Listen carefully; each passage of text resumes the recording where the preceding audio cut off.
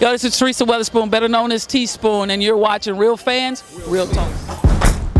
Live from the can. Bob, you can't. This is Real Fans, Real Talk. Real fans, real talk. We as real as you thought. Real fans. Before we do get up out of here, Scoop, I gotta shout out the newest or one of the newest members of the Baseball Hall of Fame. As much as I don't like the Red Sox at all, I have a lot of respect for David Ortiz, Manny Ramirez, Pedro Martinez, the Red Sox big three of that era. David Ortiz made it to the Hall of Fame. That man went up there, gave his speech. One of the greatest to do it, Big Papi. Congratulations, man. Respect given. Good dude. I spent some time with him a couple months ago after the finals in Boston at the casino. He and some of his friends, and I caught up, and he and I are both part of the Zenny Optical family, and he lost a lot of weight.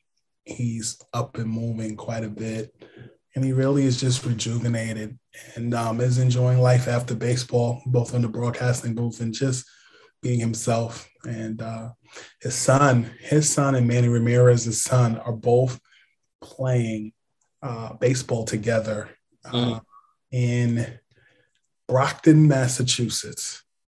Okay, that's literally 5 minutes from my grandmother's house.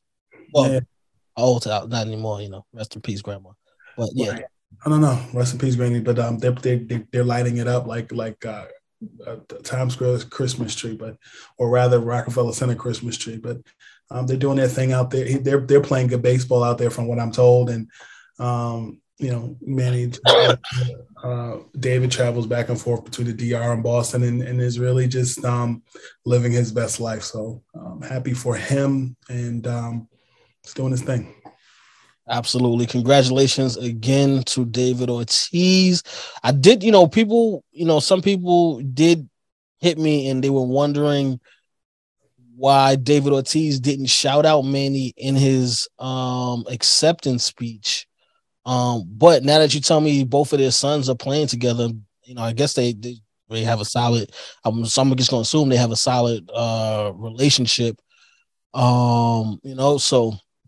But again, congratulations to Big Papi, David Ortiz. And I do really like him in the media. I think him and A-Rod have such a great freaking connection when they're broadcasting together, because they have transformed the on the field Yankee Red Sox rivalry to now broadcast Yankee Red Sox rivalry. So I really love those guys. I think they're hilarious. Anytime I see them on the screen together.